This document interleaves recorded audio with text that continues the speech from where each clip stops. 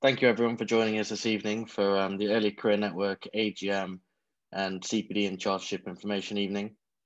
I'm joined by Shaun, Richardson and Becky Goddard from the Geological. Following the AGM, Becky will be introducing the Geological CPD program for the year, and then Shaun will be giving us a presentation on Chartership and the online application form. So a small introduction to the Early Career Network. The key aim is to provide support and guidance for professional development across all sectors of geoscience. The Early Career Network was formed in 2019, and it's principally aimed at people who started their careers or finished their first degree within the last 10 years, although we're fully inclusive and the network's open to anyone who's interested in its activities. The committee was appointed at the last AGM in February 2020. We're a team of 10 with 4 officers, the chair, the treasurer and the secretary. And then Dan Hope is our external group liaison. So if you're from a regional group or a group outside of the GeoSoc, Dan is a person to talk to. We're active on Facebook, LinkedIn and Twitter with the handle ECN GeoSoc. We post on there about all of our events and our activities. So that's the best place to follow us. The content that we post varies across all 3. So if you use any of them, it's a good idea to follow us on all 3. We also have our own page on the Geological website, so you can look up our activities on there, and our email address is included if you ever want to reach out to us. Unfortunately, Josh Hughes is retiring from the committee this year. Josh was one of the founding members and has been active for 2 years. On behalf of the committee and the whole of the ECN, I'd like to say a big thank you to Josh. I'm sure my fellow committee members would agree that without his help and his input, the Early Career Network wouldn't have got to where it's got to today. However, it means that we do have an opening. So if you're interested in joining the ECN committee, please send us a couple of paragraphs introducing yourself and your background and why you'd like to join. And if you could apply via email to our email address, which is there, and the deadline is about 2 weeks' time, so 16th of May. We'll be putting this out on our social media in the coming days, so anybody who's here today has got a bit of a head start. But thank you, Josh, for all of your hard work. So as I say, the network's principally aimed at those who completed their first degree less than 10 years ago. But we are open to anybody who's interested in our activities, and if you don't fit within that category, please don't feel excluded. If you're interested in an event that we're hosting, please do sign up and get involved. Our key objectives are to promote and support professional development across all sectors of geoscience, provide opportunities for mutual support and networking, engage with external groups, both within the GeoSoc, so the regional groups and the special interest groups, but also groups outside of the GeoSoc, and also to promote diversity, equality and inclusion. Prior to our AGM last year, we did a survey of our members asking what events and activities they would like us to provide. The main standouts were careers and chartership, events including talks and field trips and conferences, and also networking opportunities. Given the COVID restrictions that we've faced over the last year, the ECN has moved entirely virtually.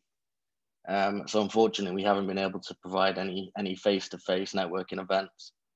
However, because we moved virtually, our sphere of influence has expanded greatly, and the events that we've hosted this year have been oversubscribed, much more than we've ever had before. And we've also been able to attract members from overseas and away from our typical London base when we do face-to-face events at Burlington House. Over the course of this year, we provided 3 flagship events. The first event was a panel event, which Josh kindly hosted for us, on the effects of COVID-19 on the geosciences and related industries. We were joined by 5 expert panelists, including the president of the Geological Society and the director of the BGS, and 3 senior people within industry. That was attended by about 150 people or so. We were also able to provide a Diamond Foundation course, which was presented by De Beers. So they awarded the ECN 100 free places. It's like an online workshop, which normally costs $250 a place. The ECN, because we're funded by the GeoSoc, for any event which is oversubscribed or offers a great subsidy, the priority is always given to fellows or candidate fellows, and then people who fit within our target demographic. And our final flagship event was in collaboration with the Society of Economic Geologists, and we offered a 4-hour morning workshop on iogas. This is our most attended event to date, and we had over 300 attendees live. And that was posted on the YouTube channel for the GeoSoc and has been viewed by many more people since. Here we can see our membership growth over the last year. So we were formed in 2019 with 0 people. We had up to about 300 people on our Facebook and Twitter pages by the AGM last year, and that has grown exponentially. And we now have over 1,000 people on our mailing list. A slight comment on finances. Due to COVID restrictions, we've had very little expenditure. All of our panelists and hosts of the workshops kindly did it for free, and we haven't charged for any of our events this year. So we have very little expenditure, very little income, but we are awarded an annual budget by the GSL, who have very kindly renewed it for next year. It's worth pointing out that all of the committee members don't take any salary. This is all voluntary work, and all of the budget is spent on the ECN, our events, and our members. If anybody would like the written financial summary for this year, that's available on request from our treasurer. If you just drop us an email, we can provide that to anybody who would like to have a look at it. Some future events that I'd like to announce today. So the Early Career Network's now taken over the Early Career Award that unfortunately was being closed down by the Geological Society due to lack of resources. So we've taken over that, and we're going to be running it going forward. We have our first final, so that'll be on Thursday, the 27th of May. So please, if you'd like to come watch, you're more than welcome. The regional champions will be giving a 10-minute presentation each, and every finalist will be awarded a free GSL membership, and the ECN will be providing a £100 voucher for the winner and a geology-themed trophy. Following this event, the next cycle will be announced, and that will be the ECN's first full cycle of the Early Career Award. So if you're interested, please join. The pictures of the ECN's own Hugh Richards, and he was a 2017 winner of the Early Career Award with his geology-themed trophy. I'm also very happy to announce the ECN guest lecture series that will be starting for the second half of the year. So we'll be having one event every month with a guest speaker. We've already picked the topics, so communications and the geosciences, building materials, alternative industries, energy transition, mineral exploration and mining. So we hope that there's going to be something in there for everyone. These talks will be focused towards early careers. So there'll be how to get in the industry, the career options within the different industries. So yeah, we hope you'll be able to join us for our guest lecture series. The first one will be in June, and we have a festive special planned for December. So that brings the end of our AGM. So thank you very much for your support. The Early Career Network is run by early career fellows for early career fellows. So without you, we wouldn't have anyone to provide events for. Please follow us on our social media. And if you have any thoughts or you'd like to get involved in the ECN and its activities, please do drop us an email, but we're always looking for helping hands. And if you're interested in joining the committee, please do apply. Thank you very much. I'd like to pass on to Becky. I'd also like to point out that we do have the Q&A box at the top or the bottom of your screen. So if you've got any questions on either what I say, Becky says, or Shaun, please do pop them in, and then Shaun will be doing a question and answer session on the Chartership at the end of his presentation. Hi everyone, I'm just about to share my screen. One moment, you should be able to see it. So my name is Becky Goddard. I work on the events team at GeoSoc. I'm working with the online training committee to produce different training programs that we can use towards Chartership. So the current programme is geohazards courses. It's kind of halfway through at the moment. We began in January and it runs to July. It's a wide-reaching programme that's really useful for many people who work in sectors in geosciences and civil engineering.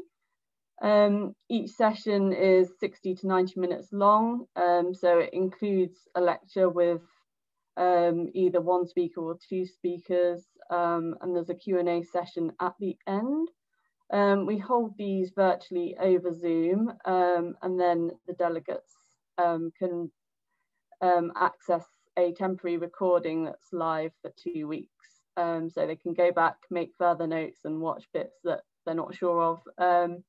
We send out certification for each session, so that counts towards chartership applications, and we also suggest further reading and other resources for each session subject. So far, the series has been really successful. We've had approximately 350 people register, and really nice feedback from attendees. So we kind of welcome, you know, any ideas and suggestions that people have. There's also been the option to purchase the special publication from our publishing house at a discounted rate that links to this series. So kind of going forward with new courses kind of this coming autumn and beyond, we're launching another kind of set of online courses. These will be on instrumentation, earthworks, remote sensing and mining. We haven't currently got any details yet on our website, but we'll be announcing them kind of in due course. They'll be in a completely different format to the courses that we're already running. So they will be half day, full day sessions, and a little more interactive as well. So it won't just necessarily be a lecture. There'll be kind of more interaction and tasks involved. So going forward, we welcome any ideas for courses, speaker suggestions or general feedback to help us grow this area and support you further in your careers. My email address is on the screen, so if you would like to get in contact with me, please do, and yeah, we can kind of try and work together to create something new. So thanks ever so much, anyone, and if anyone has any questions, please let me know. Thanks a lot for that, Becky. Okay. Shaun, can we pass over to you, please?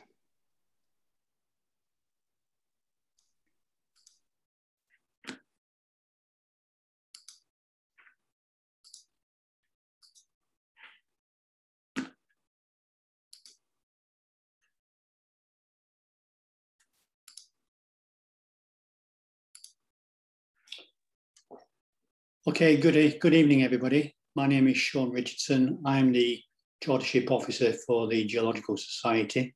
I deal with chartership issues. I also organise all the interviews, processes and communication regarding chartership. If you have any questions on any aspect of chartership, you're very welcome to contact me, and I provide an email address at the end of this. Today's this is the outline of my talk. I'm going to give a brief introduction about chartership, and then the new area that we're going to focus on is the online application process. This is a new initiative by the Geological Society. We've been trying to achieve this for quite some time now, but I'm pleased to say that this is now already in place. We're currently doing a standard interviews around for May, June, but from September onwards, any new applicants will be applying through the online application.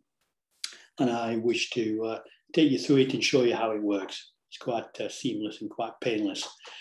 And then to help you all, I'm going to go through some of the common pitfalls that I've noticed over the last few years from candidates, and give you some general advice and guidance about how to avoid them.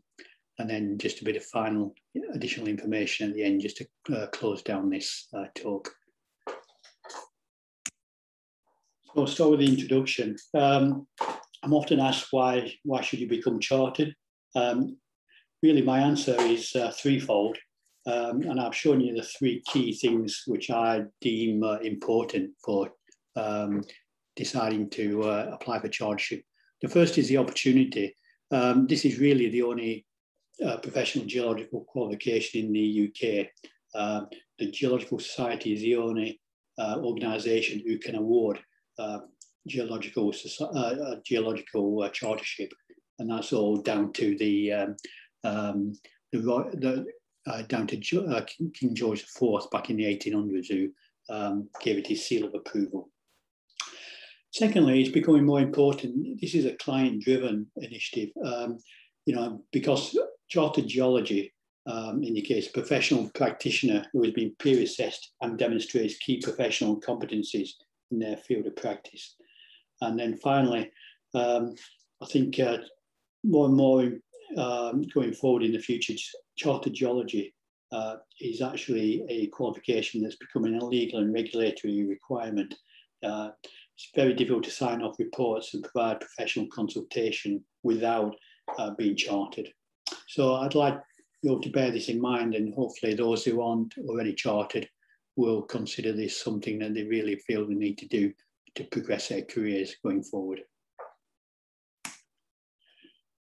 So in terms of the application process, the first thing to do is to decide which chartership to apply for. You've got a choice between chartered geologist or chartered scientist, and the Geological Society basically run both of those charterships, and very similar. The bulk of this talk is going to be based on chartered geologist. However, you'll find there's very few differences in terms of the process itself. So then the first step after deciding the chartership is to submit an online application. We then assign 2 scrutineers to review those applications and determine if an interview is warranted. That may actually take, may be a little bit iterative. They may request some additional information. So there's a bit of a circle to close there. And then you'll be invited to interview. At the moment, we've been running video conferencing interviews.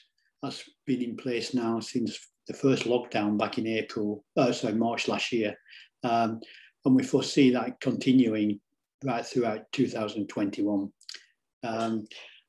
Following the interview, myself as chartership officer is provided with a result from the 2 scrutineers. I then recommend to the chartership committee and then to the council committee, which are the body that actually formally elect chartered members.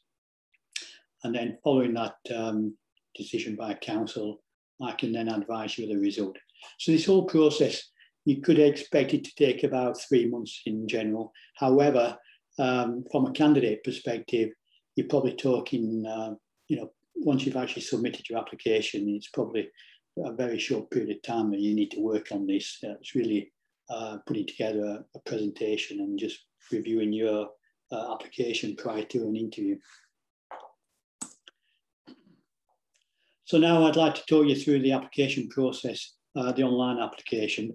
For many years, it's all been paper-based application where you email in the different components, assembled in the Geological site, and then move forward. This is a big step forward. The online application, it means that everything can come in directly into, into the server in Geological, and then we can send it straight out to scrutineers as well. So hopefully streamline the whole process. To log on, the first thing you do, go to this URL, which is shown here in yellow, and you'll basically land on the opening page for the chartership application. And then there's a step-by-step process that you take through from applicant details right through to your final declaration. And in brackets underneath, I've just shown you the terminology that we use for the individual components of the application: AD 1, 2, 3, 4, and then SD 1 to 6. And I'll briefly touch on all these going forward. So, as I mentioned earlier, you firstly need to decide, are you applying for chartered geologist or chartered scientist, which you see here. Essentially, my recommendation is if you have a background in geology, you have a degree or some sort of geoscience qualification, and you work with geoscience data, I would recommend you go for chartered geologist first, and then if you work with science data, go for chartered scientist. And you can actually take both charterships. But I strongly advise against trying to do them both at the same time because it's quite difficult. Once you've decided which chartership to aim for, then it's quite simple here. The second box, for less than 20 years, it's a standard conventional application. But if you've got more than 20 years experience, there's a streamlined option available where you submit less data, based on your longer experience and career. And basically, this is the next few slides. I'm just going to take you through the essentially AD1, the first form. Hopefully, people have already seen the forms and they've looked on the website to see what is required. We've basically just streamlined everything and put it into an online system. So you go through all the applicant data here, and then your area of competency. We now have drop-down lists instead of having to type in what your competency is.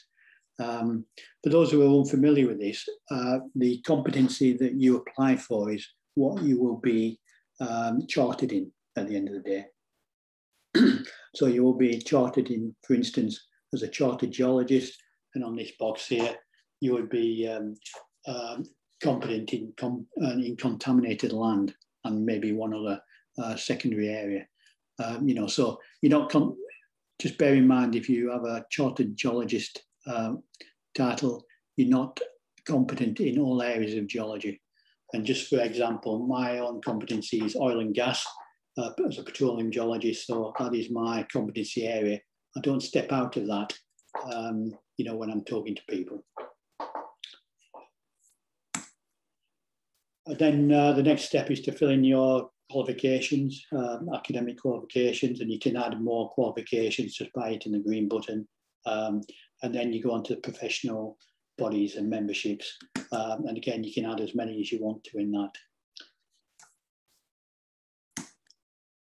And then talking about your different employment, again, it's very similar. You just add in all your different employment roles, description of your duties, and then just keep adding a role for, stacking them all up. Do these in chronological order as well. Finally, add sponsors. Bear in mind that the regulations actually ask you to provide 2 professionally qualified people. Normally would expect them to be chartered geologists or chartered scientists from the Geological Society. However, I myself as chartership officer do have some flexibility, and if you can only find one chartered person, please speak to me directly before you submit and discuss other options. For instance, people who are chartered in other countries from different organisations, or people who are members of professional bodies. And then there's another page here, really we're trying to encourage people who apply for chartership to also offer their services in terms of volunteering as a mentor or CPD reviewer or a chartership scrutineer, depending on your level of experience.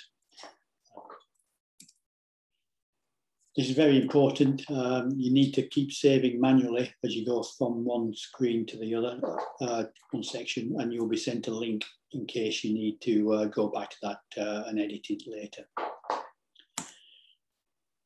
So all the previous slides were all about the AD1, which is normally the sort of introduction to the application. Moving on then to the other section, which is the professional report. And again, you can download a template for AD2 here, and then you just manually complete that offline, and then you upload it at this point here. So basically that allows you then to put as much as you want into there. Obviously keep it sensible in terms of the number of words or pages you add. And then moving on to the AD3, which is a competency overview. Anyone applying under the 20 years plus experience route is not required to fill in this form. Again, it's an online form, so these boxes open out as free text boxes, and you've got basically some guidance on each one for the 7 competency criteria. So it explains what is required, and you can fill that in. Suggests that you put in several paragraphs. It says here no more than 2, but if you really feel you need to put more in, do so. Basically the point of filling this in is to actually convince and demonstrate to your scrutineers that you meet the various competency criteria. So you will need to give some evidence here, and hence you may need to add a bit more extra detail. This form here I'm showing now is really specific to the CGL, Chartered Geologist. If you were doing the Chartered Scientist route, there would only be 5 boxes. There's only 5 competency criteria. I'll show you them right at the end, but just bear that in mind. So be different level of understanding you need, different wording. So, but essentially they're the same. And again, don't forget to save this when you complete it. AD4 is CPD. This is a key part of the application process, continuing professional development. We believe that all professionals should actually be doing CPD, even if they're not chartered. However, it is mandatory once you are chartered to complete CPD every year. You can look on the website for further information, but essentially CPD is supposed to be developmental.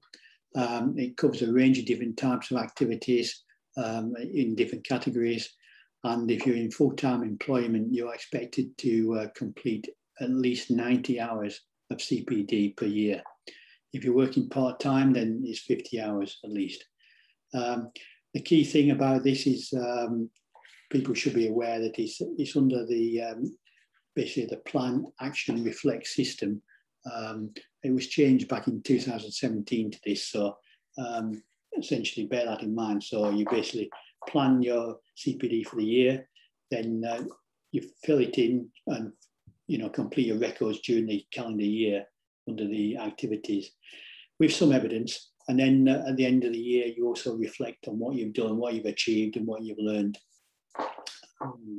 And there's several ways to do this. You can either do it via the CPD schemes on the website. So there's an Excel spreadsheet template which you can download and add in, and then upload it here on this page. Or you can use the online tool, which you fill it in and then basically save it as a PDF and then upload it again. Or you can use your own company schemes if you have them. And also bear in mind that it's probably quite a good thing to do is to actually try to link this in some way and align it with your own company targets and basically your own objectives that you set in your companies. So that way, then you're more likely to complete it, and B, it's benefiting you through your company as well as basically meeting the requirements for the Geological Society. And again, not to be forgotten, you must save after you've completed this. This is something extra I've just stuck in.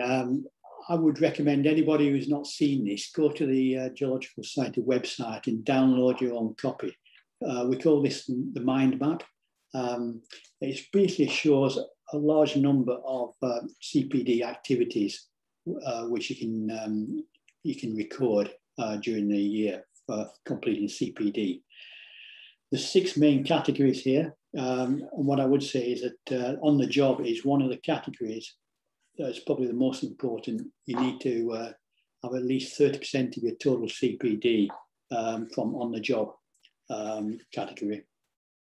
and then the rest can be spread over the remaining 70%. And, you know, I find this, think of this as your sort of Bible for CPD.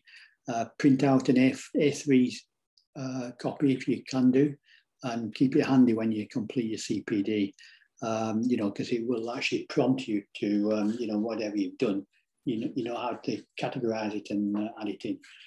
Anything that doesn't quite fit here, just, you know, you can assume there's another other section down here, and, you know, you can add that in as well.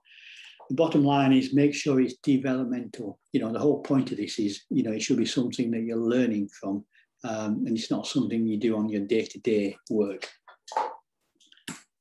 And then moving on now, we've covered the AD 1 to AD 4, SD 1 to 6 are your supporting documents. This is probably the bulk of your application for those who need to do this. You can see up here, anyone with 20 years of experience or greater is not required to submit this. So essentially think of this as, these are basically project examples that you've done during your career that you're using to support your competency for the 7 criteria. You must show evidence in here, and you must make it clear that it's your own work and not basically a team effort. I won't read out all this, but there's a whole series of different things you can include in this. But they also must be verified as well. So you've got the verifier's name and organisation. This verifier is someone who's aware of what you've done on this report, this supporting document, and you know, will testify to that. And again, these are offline records, reports, or pieces of work that you then upload onto this online system. And you just use this box down here to keep adding further documents. Okay. And at the end of the day, then you, once you filled all those forms in, then we want you to sign your declaration and make payment. This is a text box where you can actually sign this record with your mouse, your cursor, and date it.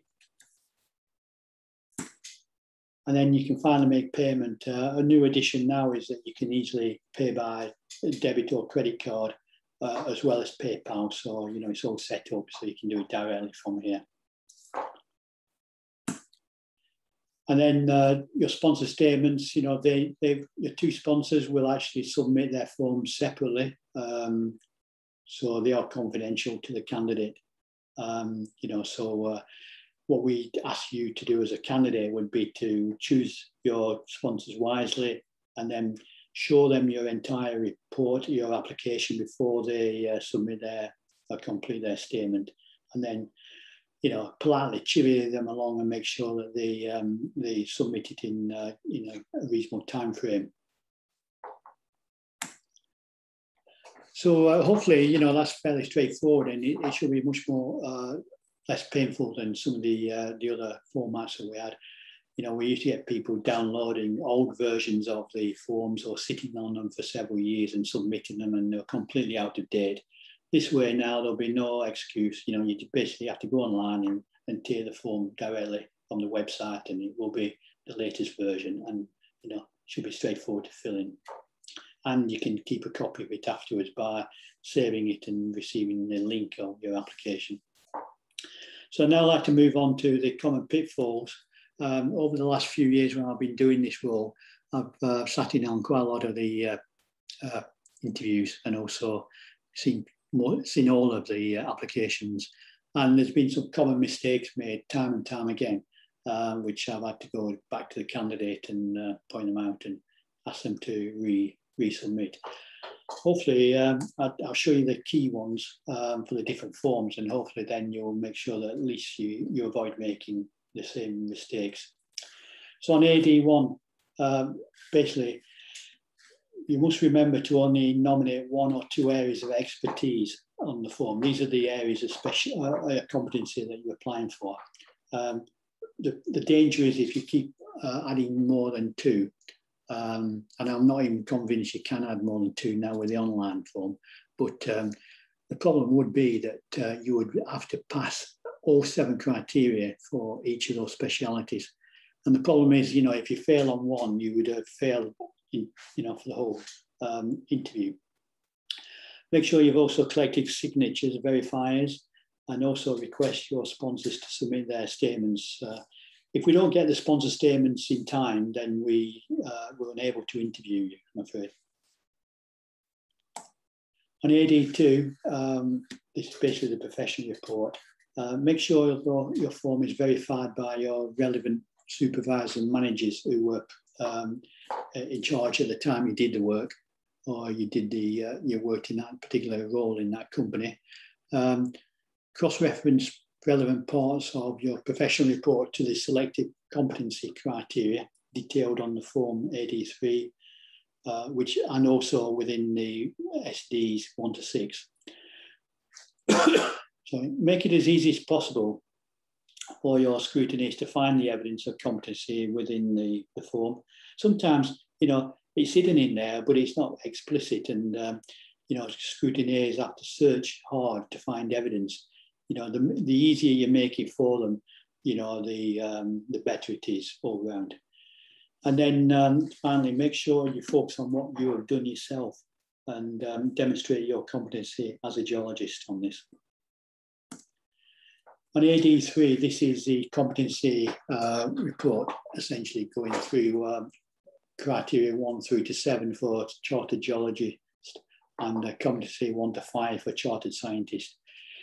Again, you know, I'm emphasising this again, but it's quite important. You really have to focus on what you have done yourself and you demonstrate your competency as a geologist, or alternatively as a scientist.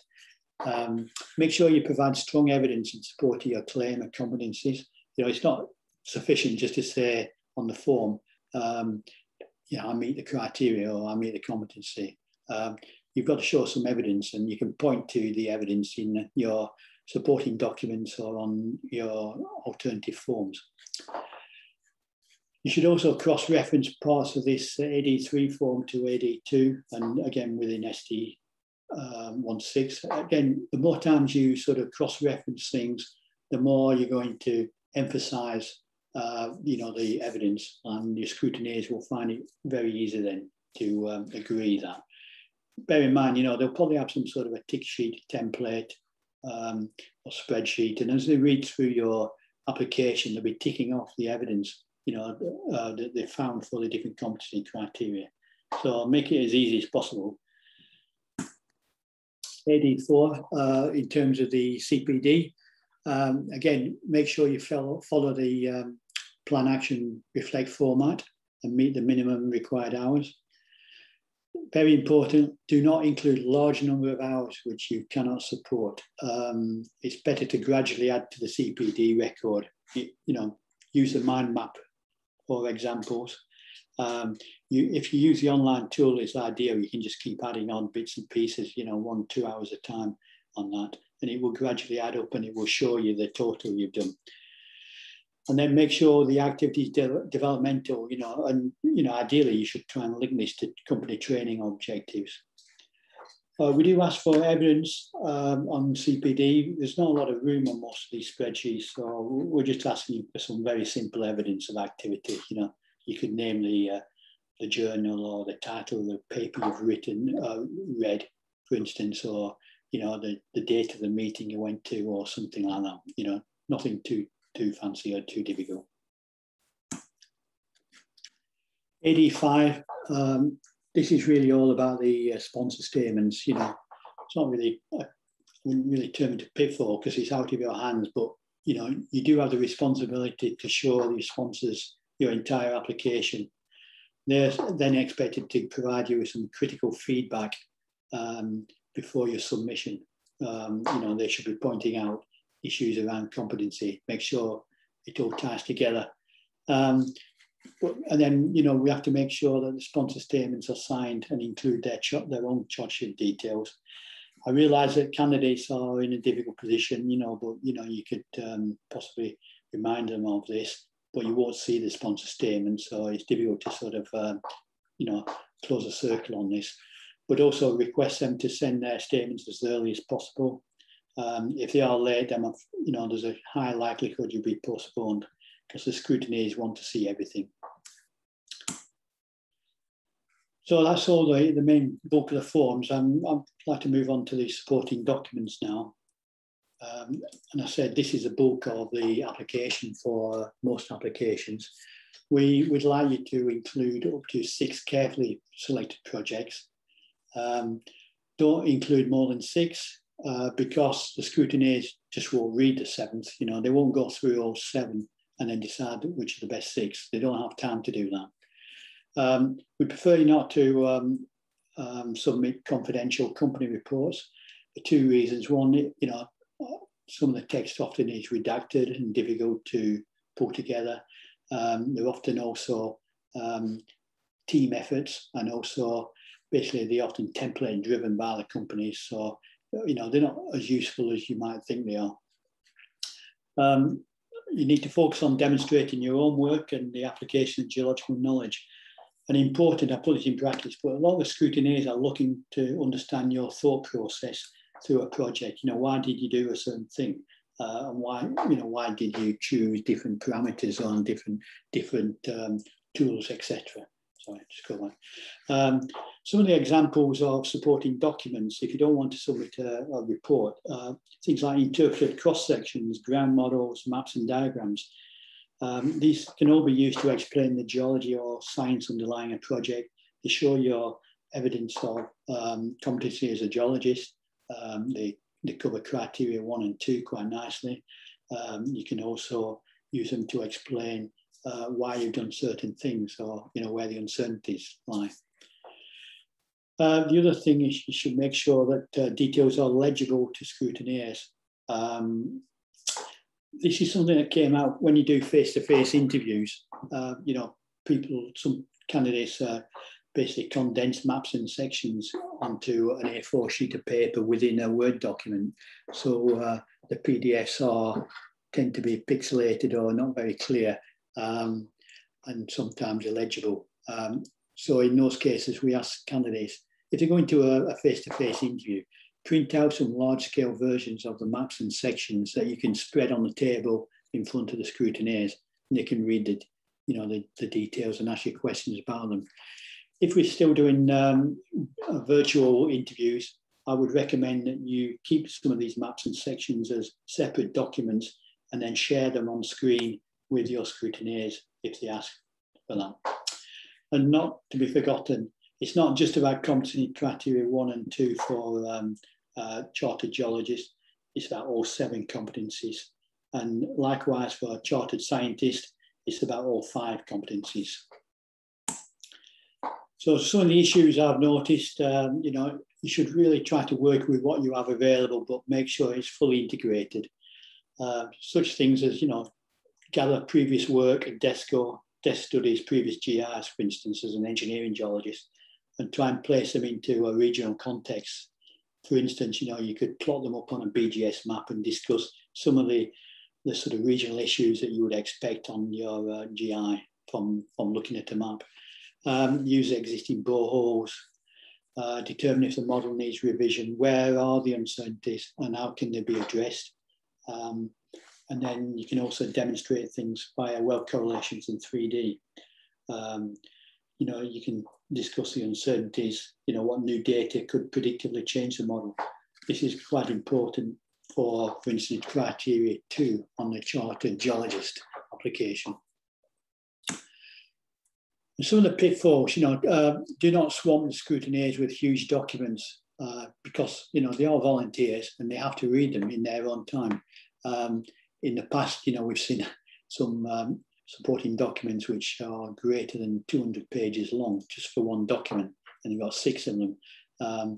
We now limit the entire application to 50 megabytes, including maps and diagrams. But, you know, bear in mind, I think 30 pages is a good size for a single supporting document, as long as it's succinct and you know, it fills the various criteria you want to bring out. We should also be adding a summary page to explain what the supporting document is, how it demonstrates competency, which competencies it's actually demonstrated, and where in the document it is. you should potentially think about showing a map which shows the location of all your supporting documents in one place. That's great if they're all in, say, the same country, or even if they're not, you could actually still show a map of the world and just dot on where your different supporting documents are based. And it sets a scene for the scrutineers to think about, what your broad knowledge is, what geographical areas you've looked at. If they're all in the sort of the UK, a good idea is to actually annotate them all on a copy of a BGS geology map. And that really then allows them to think about, which areas you've worked, which basins, which formations you've worked in. It already sort of starts making them think about what the supporting documents should be bringing out. And then finally, try to clearly identify within your supporting documents where you are demonstrating competencies, 1 to 7 or 1 to 5. You can do this in a number of ways. You can actually, within the document itself, you can type in, this demonstrates meeting criteria 2, 3, whatever, bold it up, colour it red or something, red font. Or you could annotate in the margin of your report and just, again, do something similar. Make it really obvious that, this is evidence for a particular criteria. So that's the documentation. Hopefully everyone gets through that stage. And then, hopefully you'll be invited to an interview. So the interview format is normally, usually less than 2 hours, but generally 1.5 hours in total. You'd start the interview with a 15-minute presentation. For candidates with 20 years or plus, they're expected to give a 30-minute presentation because they've submitted less information to be questioned on. You could expect then questions covering all of the criteria, but you could also be questioned on both your presentation and also on your supporting documents or your application itself. Make sure you're all fair with all your submitted documents, the work you did in the projects and the reasons for that work. We've found in the past that some people have submitted documents from work they did 10 years earlier. They then neglected to review them again and understand them and familiarise themselves. And in an interview, that looks pretty poor, and it goes a little bit pear-shaped in terms of the questions you may get at that stage. And also be prepared to answer questions on other competencies. For example, you'll be asked to give examples of adherence to the code of conduct, your responsibilities regarding health and safety, on the way you plan your CPD, and not neglecting the boundaries of your competency. The presentation itself, we deliberately don't give you detailed guidance. We like you to think about it yourself and see how you can best showcase your own abilities to the scrutineers.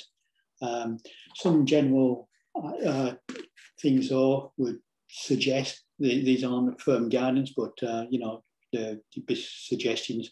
Don't present something you've already submitted on which the scrutineers have already read.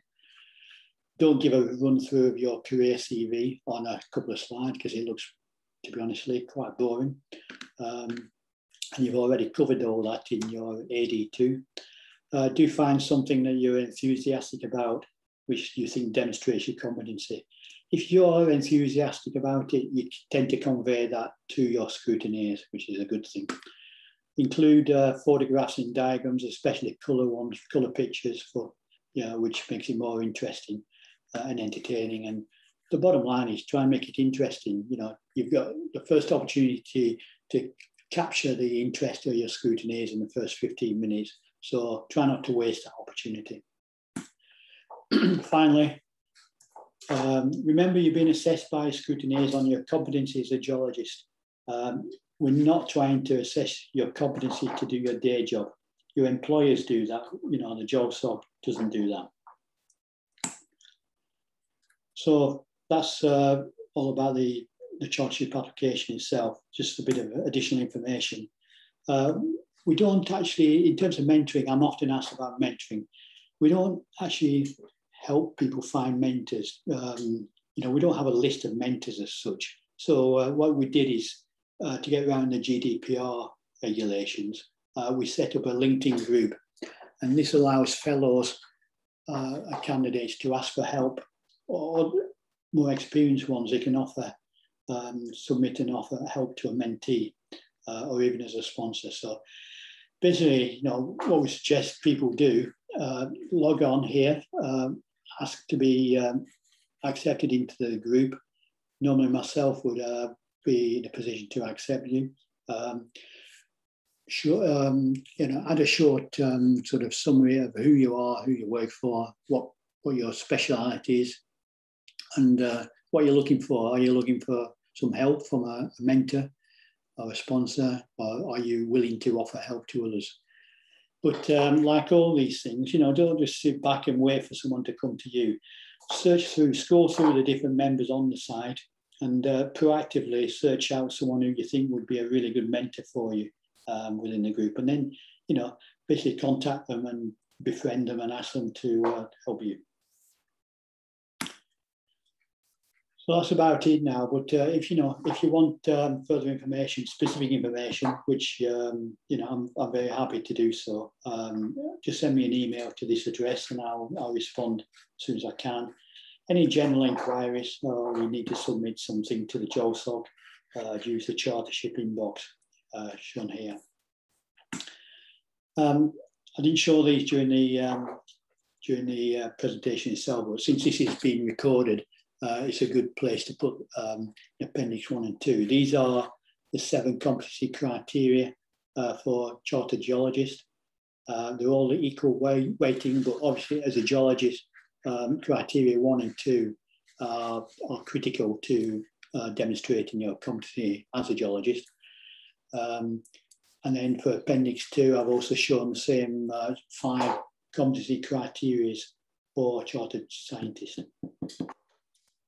That's it. I'll leave it there, and I'll happily take any questions you may have.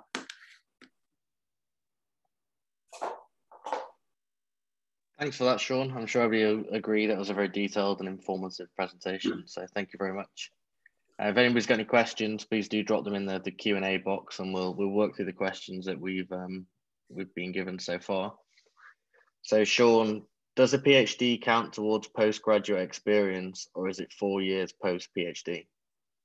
I was asked that question today by email. I don't know if it's the same person who's asking me again, but my answer is that the number of years counts from your first degree, so your BSc, BA. So although I've not really come across this before, theoretically, yes, it should count for 3 years of work experience, providing it's in a geological subject, or a scientific subject, I suppose, as well. So it should do, as long as you can use some of the information from your PhD thesis and your work to help in your application. Does someone need to be a fellow of the Geological Society to apply for chartership? Yes, they do. It's mandatory. You can't apply without that, because you need your fellowship number in order to access the form and fill it in. So we've got a question on the cost of chartership. Is the payment a one-time payment, or is it an annual payment plan for chartership? There is a one-off payment, which I believe is £120 for the application, and then there's an ongoing fee, which, to be honest, I couldn't tell you. It's in the region of £50 per year, and I can't tell you because I'm not involved in basically dealing with that side of things. But yes, there's an online thing, but you would be billed at the same time that your annual membership would be billed. How many years of experience do geologists normally need before they can apply to become chartered? Okay, we've gone away from we used to have a table on the website which gave number of years of experience required before you could submit, based on your degrees, your accredited degrees, and various other things. We've stopped doing that now for a couple of reasons. One is that some people learn much faster than others, and some are slower, so it takes longer or shorter. Secondly, some people have much more opportunity to have a varied career, and their employers give them more options to look at different range of projects than others do. So we don't actually put a time frame on it now, but realistically, if you're going to be pragmatic, you need at least 4 years. 4 to 5 years is still probably the bottom end of the level of experience you need to be able to gather sufficient information and to demonstrate competencies. We have a question about applying for a chartered geologist or chartered scientist. So the example is, if somebody's a hydrogeologist, should they look more towards the chartered scientist route rather than the chartered geologist route? I think geologist on the back of hydro gives you a clue that we've got a huge number of chartered geologists who work in hydrogeology. We also have some chartered scientists who work in hydrogeology. So it really depends on where you came from, what direction you came into that from. Was it from a geological degree based, or was it from a general science degree background? So you could do either, but I would recommend, if you've had a geological background and you've studied geology, go via the CGEOL route first, and then in the future apply for chartered scientists through a streamlined process, which we call the retrospective route. It's harder to go the other direction if you don't have a geology background. So it's easy to go from chartered geologist to chartered scientist and vice versa. Is there any review process for completed applications prior to final submission? No, there isn't. That's where your sponsors or your mentors role is, to review your application and give you some guidance. Once it's submitted, basically the scrutineers will review it and either ask for more information or new information, or they will basically invite you to an interview. And finally, we have a couple of questions on CPD.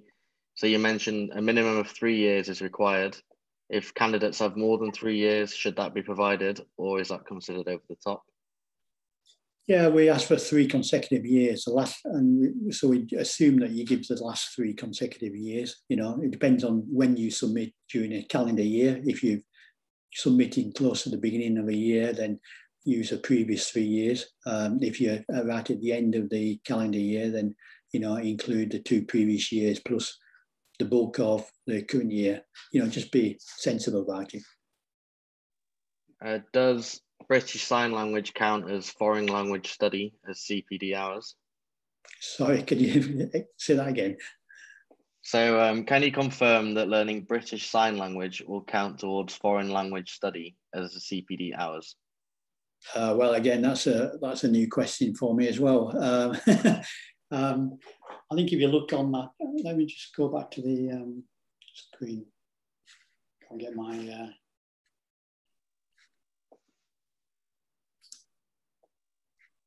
turn back up now.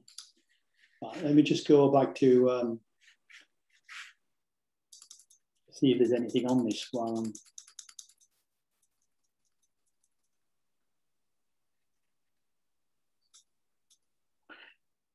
Foreign language study, it doesn't, but I guess it's down to whether it's relevant to what you're doing as a geoscientist or a scientist. I guess it could be considered relevant. I think you may have to make a case for it in an interview, but I'd be quite happy to accept it if it's. If it's something that's developmental and for a reason. So the final question of the day is there any disadvantage of applying for chartership if you only have a bachelor degree opposed to having further education? Is there any disadvantage, you're saying? Yeah. Basically anybody who attains chartership status is, working at a much higher level of competency than anybody without it. So, the ultimate goal should be to acquire a chartership to your name. Now, if you don't have a second degree, master's at least, you're expected to demonstrate that you can work to master's level. We do have a form. There's a guidance document on the website, and I think it's probably one of the guidance documents in the online form, which is M-level equivalence, it's called. And, you know, someone should read that. And they have to just submit a short report which demonstrates that they can work to M-level. Because the trouble is, you know, if you've already left university and you're already working and trying to apply, and then you find you don't have a master's, you know, you're a little bit snookered. So we've introduced this M-level in addition to a BSc to help people overcome that problem area. And could you talk a little bit more before we finish on why you advise against applying for both chartered scientist and chartered geologist simultaneously? Okay, well, there's quite a number of reasons, to be honest, and I've seen a few people do it, and it's been very difficult, both from the Geological Society perspective of actually organising scrutineers who are both chartered scientists and chartered geologists, because they would have to work through two completely set of documents. It's quite onerous for them to actually review all the documentation for both charterships simultaneously. And the interview would be very lengthy. And there's a danger that, you know, people will become confused, both the candidate and the scrutineer, in terms of questions that are being asked and the answers, because there's so much overlap, but also quite separate items as well. I would say it's actually stressful enough for most people to apply for a chartership anyhow, without actually trying to do two at the same time. So what we've done is we have introduced this system called the retrospective process. It is a streamlined process. So basically, if you acquire your first chartership successfully, within a 2-year period, you can then retrospectively apply for a second chartership, be that the chartered scientist after doing chartered geologist, or chartered geologist after doing chartered scientist. And what you do on that occasion is you submit the forms, AD1 to AD4. AD4 is quite simple. You submit the same documents again, but just update them for the missing section period. You also resubmit all your entire application from your first chartership, and hopefully you can reuse most of your supporting documents again for your second chartership. However, you're at liberty to add additional ones in there if they don't all meet the criteria that you're looking to demonstrate. And then what we'll do is we find a single scrutineer who will review that application. You're not needed to, you don't need to attend an interview. So basically, it's quite a painless route.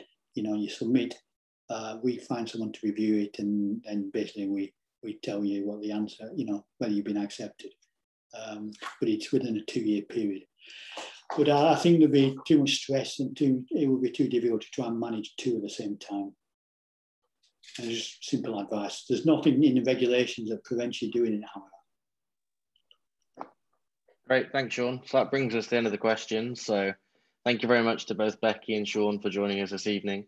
And thank you very much for all the attendees for coming along.